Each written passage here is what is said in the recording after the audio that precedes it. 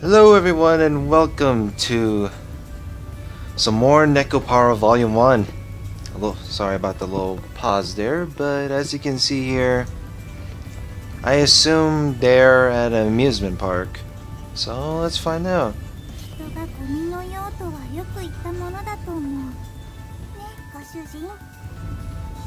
Probably. Yeah, I guess.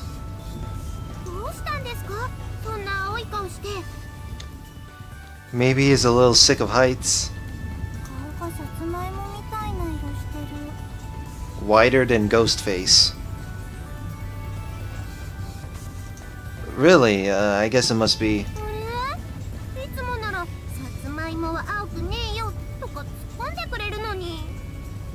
I guess he's a little lightened up.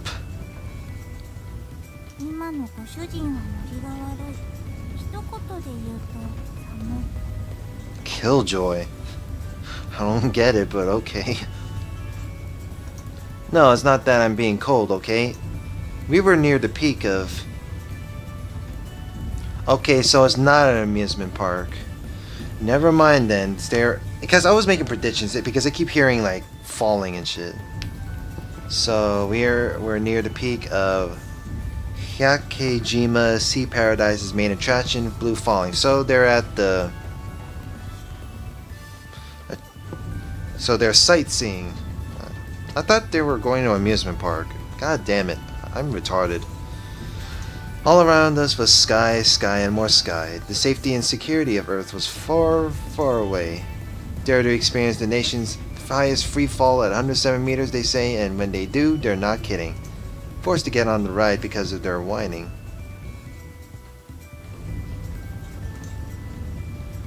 I was now facing the most extreme threat to my life ever. Okay, so attraction, it could mean amusement park in a way.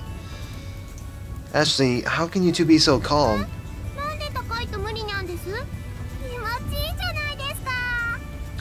Not for him.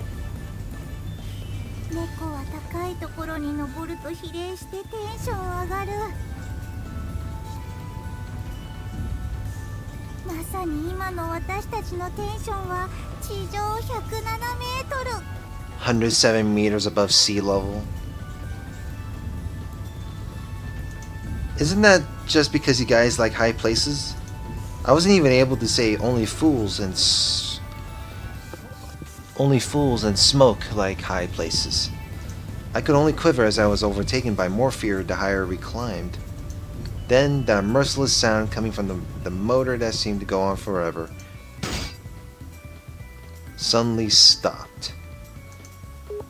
Well, shit. 3, 2, 1. Bye bye.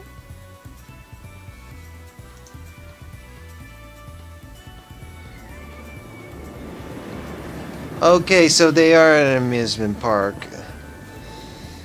Okay, that was, wow.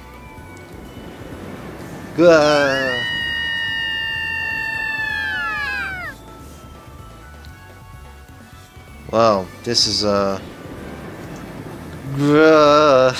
this guy is not even excited.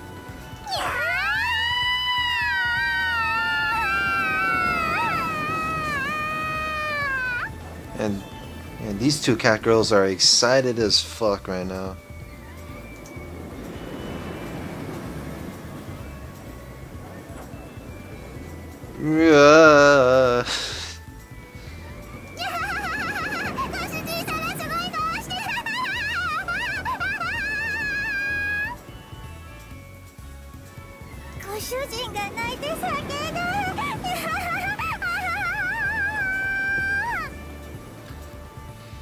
But yeah, they're enjoying the amusement park, except for this guy.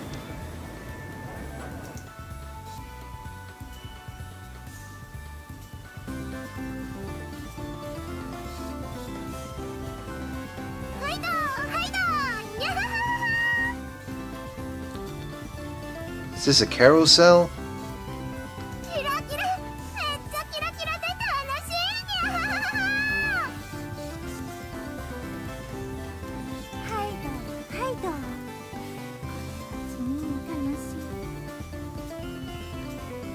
単調な上下がものすごい癖になる。ご主人様、どうしたんですか？まさかこの速度でも怖いとか。No way. No, it's just, it's a bit embarrassing being this old in this.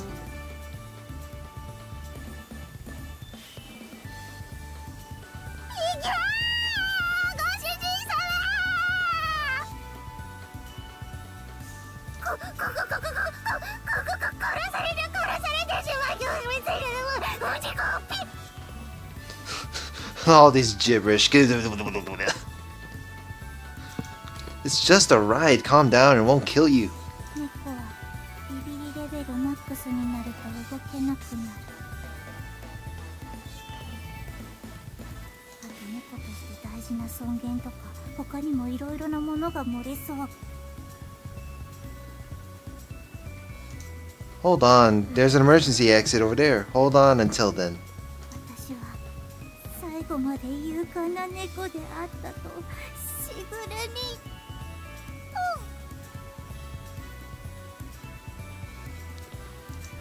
What was that irk just now? Don't give up. Hey, Vanilla. Oh boy. にゃ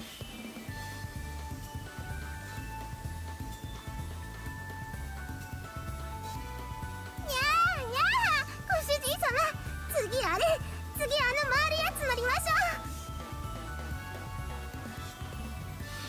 う。 I'm pretty sure, yeah, a little bit of shaking there. にゃーにゃー、すごい速いのもいい。落ちるのももう一回。 Wait, let me rest. Really, seriously. Lightheaded, I sat on the bench feeling groggy.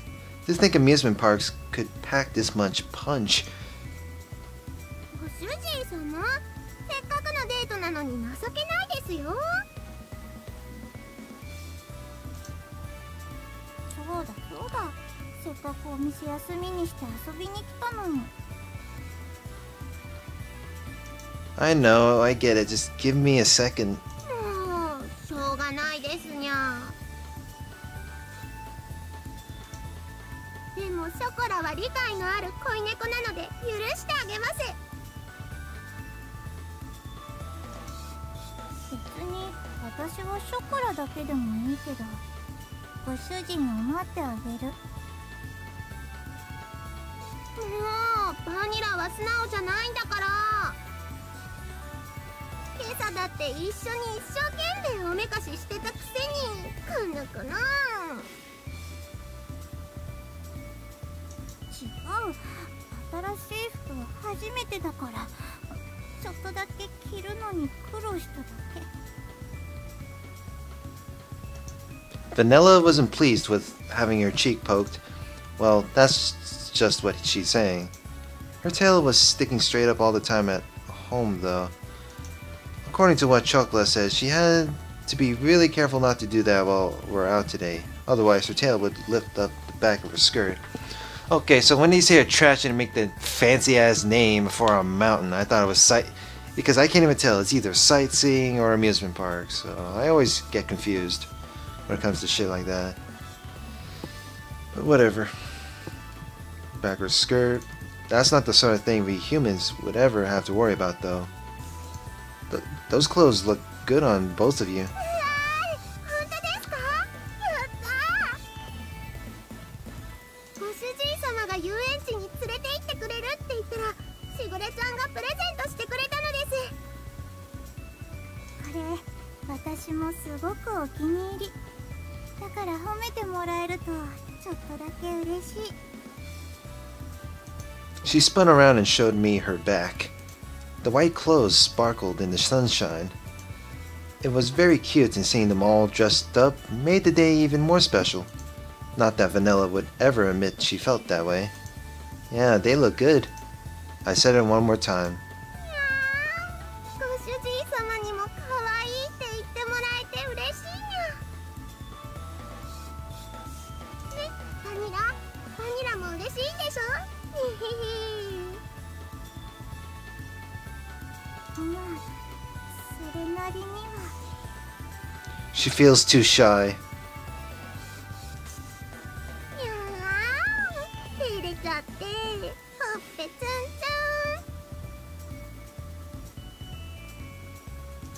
ツン。 The two fluttered about as they teased each other, seeing how happy Chocolate and Vanilla were. Made me glad I took the day off, even if it was inconvenient.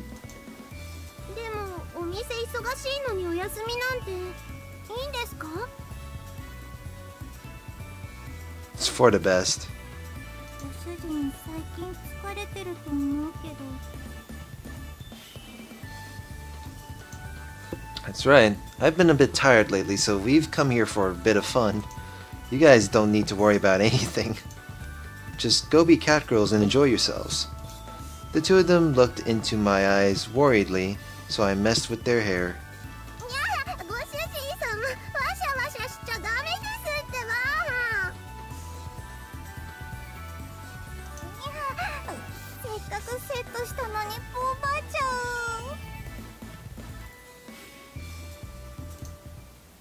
Oh boy. ママ見て百景島の猫ちゃんだ。かわいい。 Yeah, like Hakijima is like a fancy name for a, I thought it was like a mountain or something. ねえねえお兄さん写真撮ってもいいですか？ Oh no, these aren't Hakijima's catgirls. すみません、うちの娘が大変失礼を。 Huh. こらダメでしょ。この猫ちゃんたちは遊園地の猫ちゃんじゃないのよ。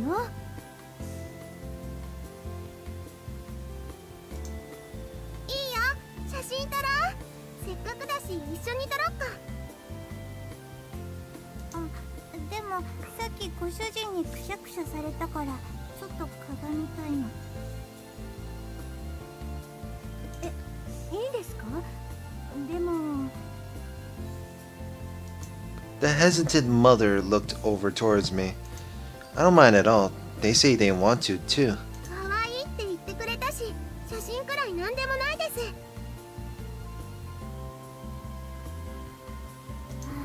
す。しぐれにも記念写メ送らないと。ご主人も携帯で撮って。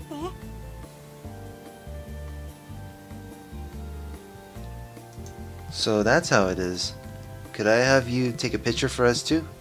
はい、そういうことでしたらお言葉に甘えさせていただいて。はい、ありがとう猫ちゃんたち。じゃあママの電話貸して、いっぱい撮ってもらう。 She is very overly thrilled with the catgirls. ほら、もっとこっち寄らないと一緒に写らないよ。おいでおいで。じゃあ私は抱っこサービスしてあげちゃう。猫は意外に力持ち。お、いいねいいね。じゃあどんどん取っちゃおう。はい、チーズ。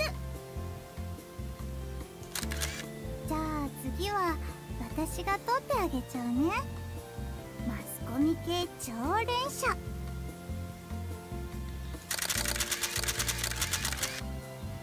What an unexpected scene.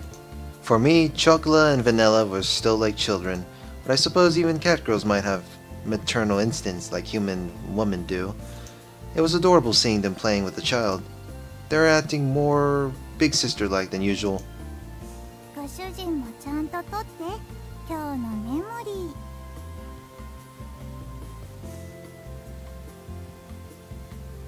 そうですよ。今日はショコラたちにとって記念すべき日なんですから。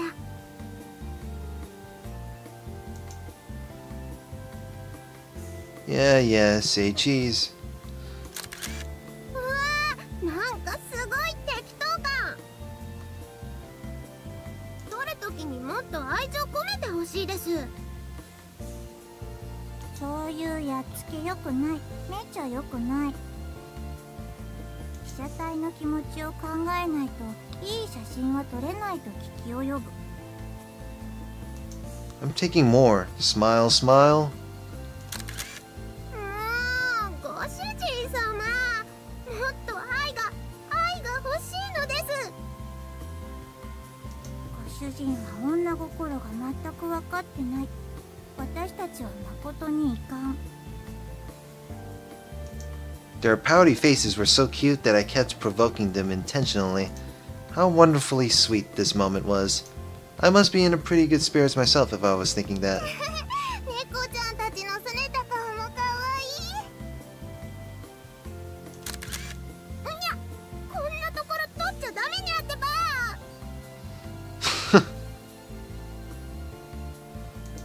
なんという油断。猫肖像権に抵触にゃ。かわいいから大丈夫だよ。ほら、チーズチーズ。だから今はダメにゃって言ってるのに。必殺猫スマイル。Nipa. It's just like when I remember when it comes to Rika Farood from Higurashi series. かわいい。目線こっちで。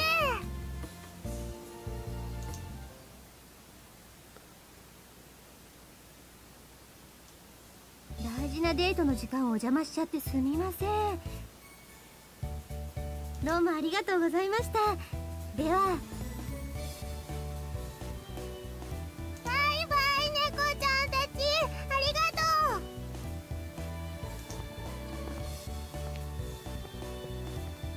にゃー、楽しかったにゃー。多少の恥ずかしめも受けたけど、まあ結果オーライ。There was some bullying. What the hell? 小さな子ってやっぱり可愛いよね。子供の無邪気さには猫でも勝てない。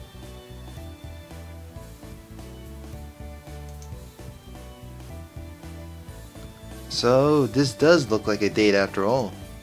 I thought about that again as I texted the photo to Shiguri. Of course, there was no doubt that this was a date. No, if I say it like that, it sounds like...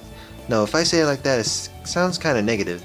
Yeah, if I were to say it flat out, thinking about how others might view this makes me feel a bit bashful. I'm well aware that it's a bit weird for me to be thinking about how wonderful things are. にゃんにゃん、ご主人様。ニヤニヤしてないで次行きましょう。次。 Huh? Am I grinning? 超ニマニマしてた。なんていうか、エビス顔。Donald or Ronald? Is it the clown? What is this? The fast foods mascot? エロっぽい感じでもあった気もする。 Oh boy. Lewd? It's not like that at all. そんな照れなくてもいいじゃないですか。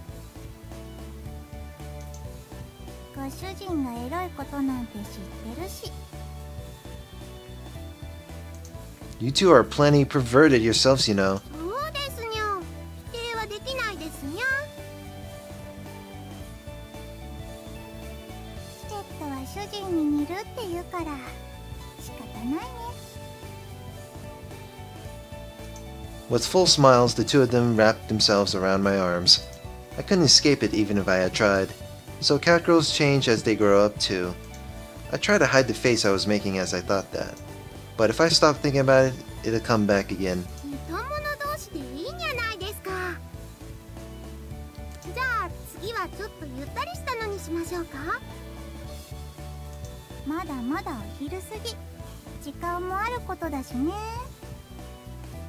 今日は疲れたなんて言わせない。 Then you guys don't get to either. I set aside this day just for you guys after all.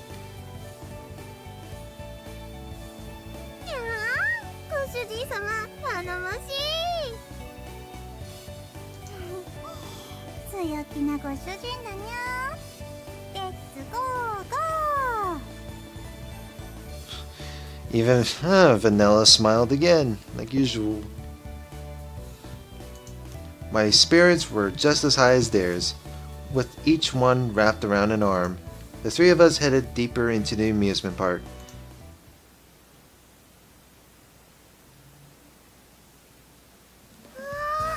大きい。水槽めっちゃ大きい。 They're now in an aquarium. Sounds like they're in SeaWorld or something. すごい。海底トンネル。頭の上に魚。あっち見てバニラ。白イルカちゃんだ。白イルカちゃんがいるよ。本当に白い。まるで燃え尽きたように真っ白。本当に私の毛並みと一緒。超かわいい。本当にぬいぐるみと同じ。そこら感動です。 Hey, if you two don't watch where you're going, you'll trip. あっちにはジンベエザメがいるよ。すっごい大きい。いっぱいお魚釣れてる。ジンベエ超でっかい。こんなでっかい生き物見たことない。下についてるのはきっと社員たち。でもご主人が買ってくれたぬいぐるみには社員がいない。 My warnings went completely ignored as their gleaming eyes looked around the aquarium. Shining rays of sun beamed down from directly overhead, making a mystical sheen spread throughout the surrounding scenery. It was promoted as a walk in the sea, and that's what it really was. It really was like we were walking right through the middle of the sea. ご主人様、あの魚、あれは何て言うんですか？ Let's see, the information sign says it's a green chromis. デバスズメダイ。デバスズメダイだってバニラ。デバスズメダイ。思い出に覚えた。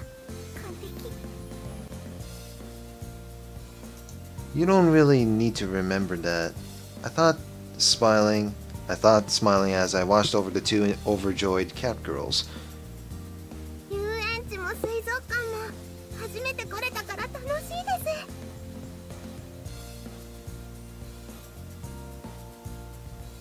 すっごく楽しいです。ご主人様。私も超嬉しい。そうは見えないかもしれないけど、猫背でかなり上位に入るはしゃぎっぷり。ご主人の株が今朝から青天井。超感謝してる。 Yeah, it's because you two worked hard and got your bells. What good girls. はい。あの時一生懸命に頑張ってよかったです。お店も手伝えて、遊びにも来れて、最高、超最高。 The gold and silver bells jingled almost as if in response. Who knew they'd be this happy? I should have taken them here sooner. With how busy the store was, this really wasn't the best timing. But I didn't have many other choices.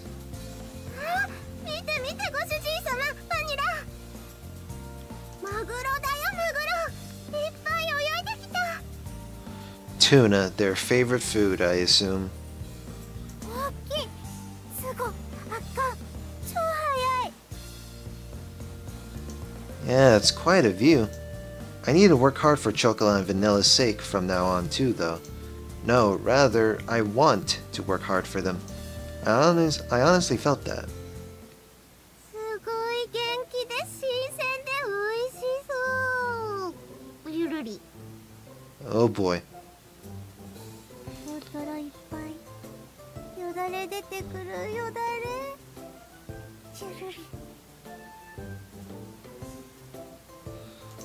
Don't blurt out cat like things like that, okay? They are still cats after all. I wiped their mouths with a tissue as I thought that. It's like, oh man. 楽しかったにゃー。こういう落ち着いたのもデートっぽくていいですにゃ。水族館超最高だった。海に帰りたくなる。 I'll bring you here again. I'll bring you here again soon. That way you don't think of doing anything dangerous either. I gave Vanilla a light bop on her dame. Oh God! I gave Vanilla a light bop on her daydreaming cheeks. You're not serious about that, right? Right? ご主人様、ちょっとトイレ行ってきていいですか？じゃあ私も一緒に行く。 Okay, I'll wait here then. はーい、お願いします。ご主人、お願い。 Yeah, no rush. I took their things and watched them head off. The restroom looked pretty busy just now. I wonder if they're waiting on a bench somewhere. I looked around, searching the benches. ぬいぐるみ好きなんですか？ She was holding some balloons decorated with drawings of Hyakujima in her hand. She had Hyakujima's logo printed on her uniform shirt. 両手、白イルカとジンベエザメ持ってるから。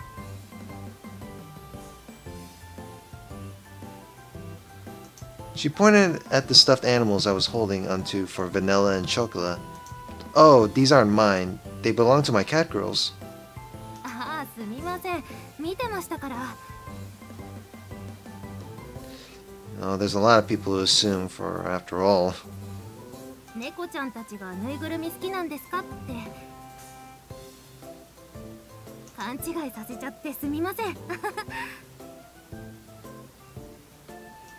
With an inviting smile, much suiting an amusement park staffer, she bowed her head slightly. すっごく可愛い猫ちゃんたちでしたね。恋猫ちゃんですか？ Cat panions. Ah, they're like girlfriends. Well, I guess they are? 照れなくてもいいじゃないですか。 Well, it's just kinda new for me. I cringed. She'd hit the nail on the head. It's cringy as hell. I felt I should be more straight up about it, but I really can't just stop being bashful about it overnight. あんなに懐いてて、ちゃんと鈴も取らせてあげて。 Even have bells. 立派な飼い主さん。いえ、素敵な彼氏さんですね。 That'd be nice if I could live up to that. I think it's more the fact that they're such good catgirls. 大丈夫ですよ、心配しなくても。あんなに慕われてるんですから、もっと自信持っていいと思いますよ。実は私も家で猫飼ってるんです。 Oh, you do? これがまた全然言うこと聞かないんですけどね。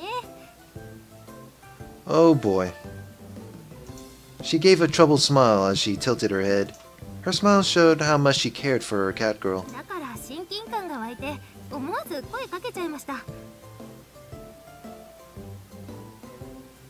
本当は来園者に一つなんですけど、サービスで風船2個あげちゃいますね。 An extra as a gift? Huh? ぜひ猫ちゃんたちにあげてください。 To your catgirls?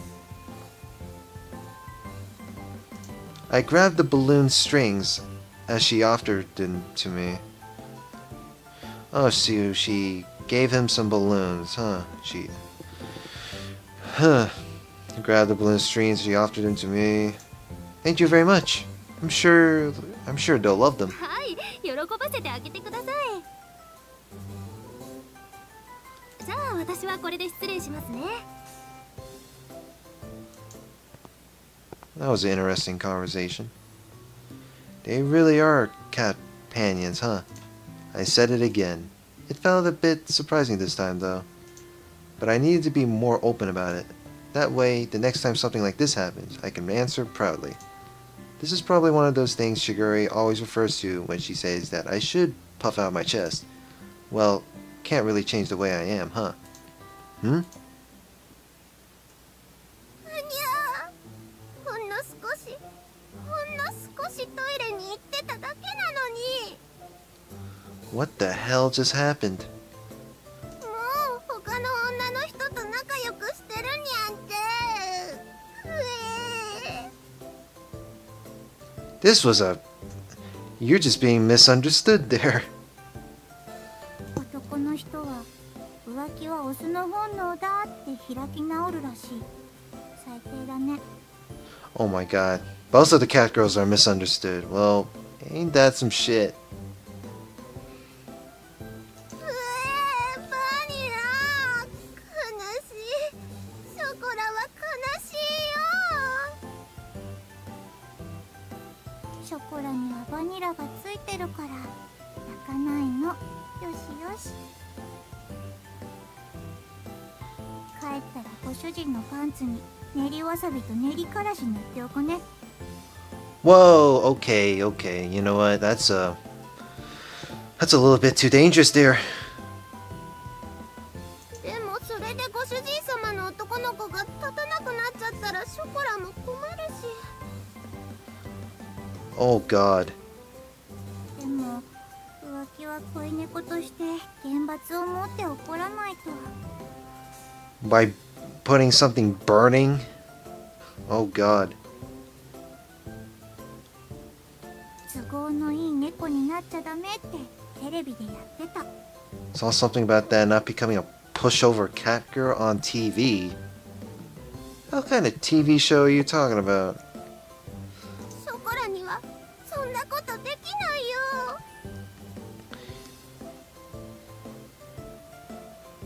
所詮ショコラは都合のいい猫がお似合いなのね。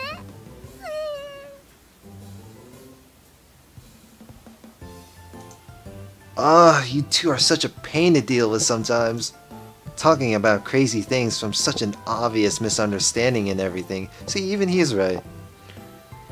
Even going as far as to say they were going to booby trap my underwear now. Vanilla thinks up some really nasty stuff. While Chocola is just... she feels very bad. Anyways, I better clear up this misunderstanding first.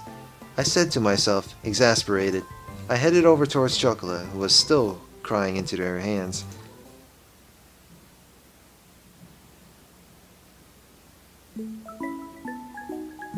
Meow, it's a Hyakujima balloon. Nekopara. Whale shark, there's a whale shark drawn on it.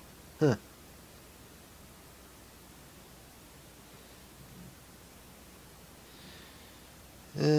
Hey Chocola, Vanilla, the bath's ready. Hey, Chocola, Vanilla.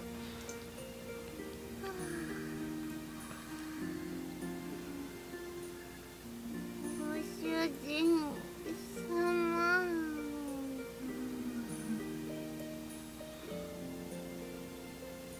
Huh.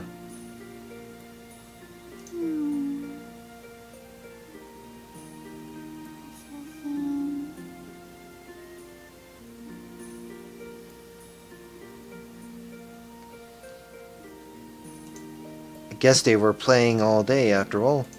I looked at their sleeping faces while they snored away on the sofa. I haven't had much time for them up until now, huh? I knew that they were more attached to me than Shigure, but for the past few months, I've been getting ready to move. I was so focused on myself that I didn't have time to play with them. I'm really surprised that things have gone this far. When I first took them home, I had never imagined any of this happening. Owning my own shop one day and having these two follow after me, and then ending up in this sort of relationship with them. But thanks to them, every day is fun. I place my hand gently on their precious cheeks. にゃご主人様。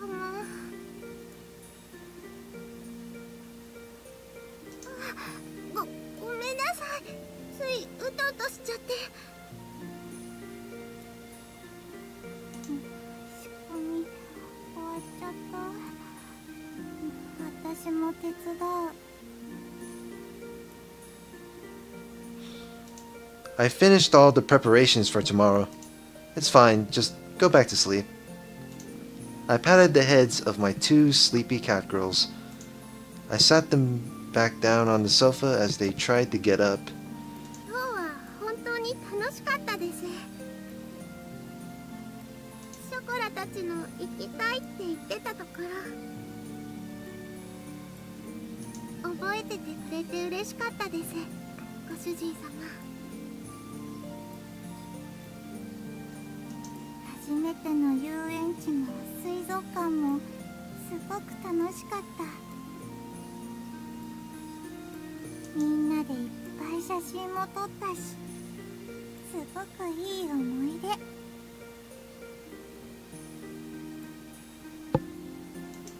With a kind and gentle smile, they lowered their gazes as if savoring their bliss. ありがとうございます、ご主人様。大好きです。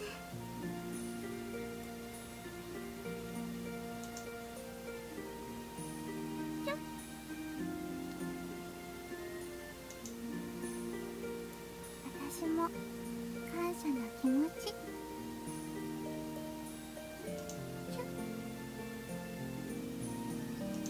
Chocola and Vanilla laid their heads on my shoulders after touching my cheeks with their soft lips. I had a lot of fun too. Thanks. I gave each of them a kiss on the forehead. 本当に大好きです、ご主人様のこと。こうしてもらってるだけですごくドキドキして、胸が温かくなって、そのご主人様。わかる。すごく胸がドキドキして、その体がもじもじするご主人。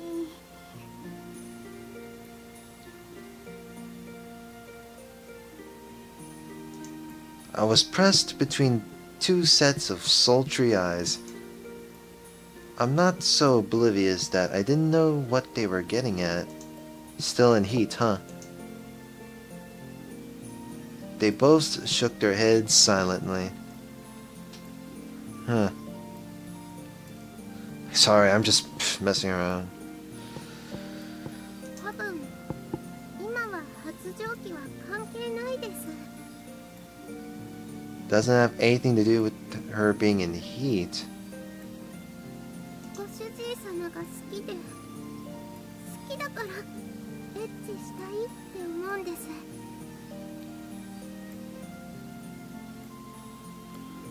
鈴のテストで人は恥じらいを持たなくちゃダメって教えてもらいましたけど、これってダメなことですかChocola. 発情期の時は体が無理やりエッチな感じになるけど、今は心が体をエッチにしてる感じ。好きな人とのデートなら最後はエッチするって聞いた。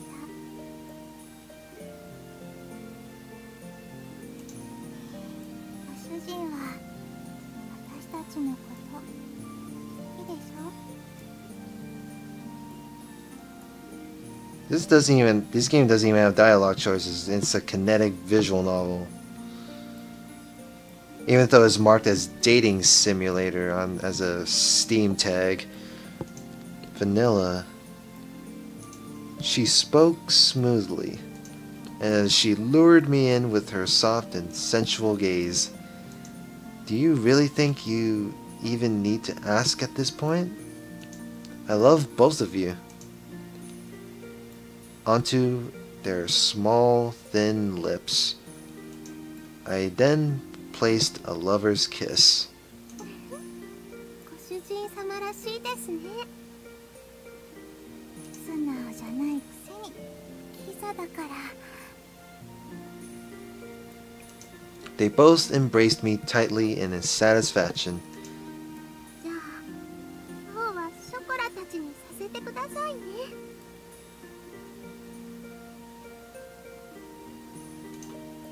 今日のお返しいっぱいしてあげる。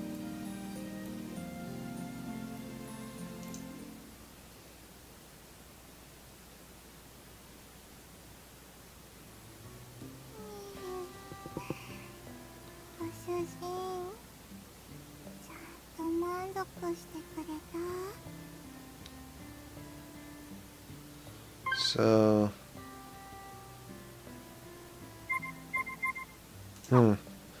There was supposed to be a scene, but you needed like a patch to game later on. But I only record this in SFW for the most part.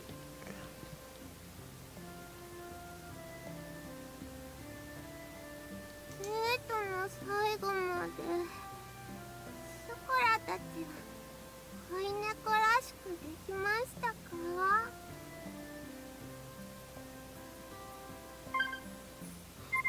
So yeah. So I'm assuming in the game they cut out the sex scene. So that's how that happened. Yeah, both chocolate and vanilla were very cute. There.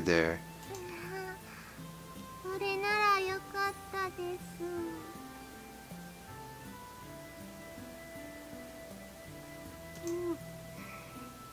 ご主人が満足なら。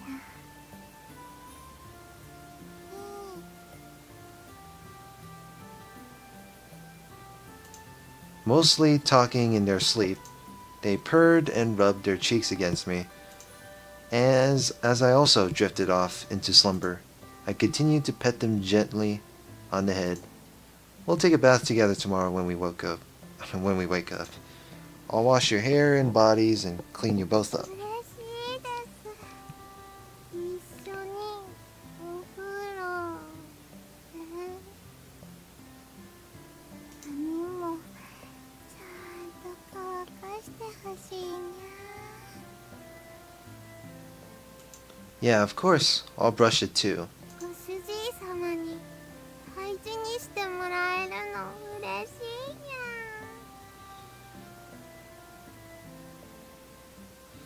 猫以上に飼い猫の幸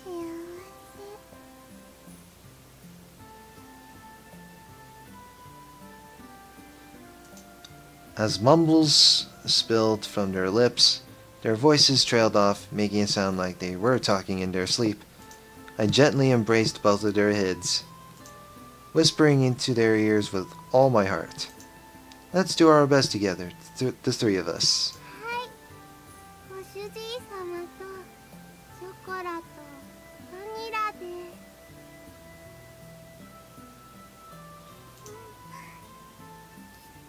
楽しくて幸せだね。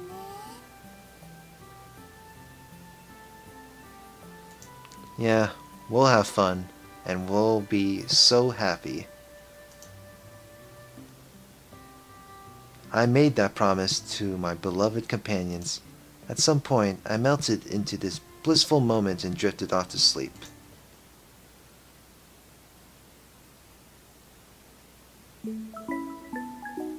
Hey, my arms are going numb here.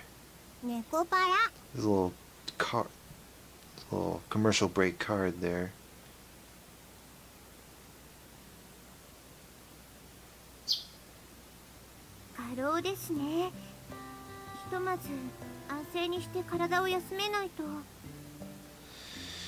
Alright, so that was a pretty short chapter. So I'm just going to end this here for now. So next part, from what I assume, is I'm very close to finishing up that good old slice of life of Catgirls. So like, comment, and subscribe, and see you guys later. Have a good one.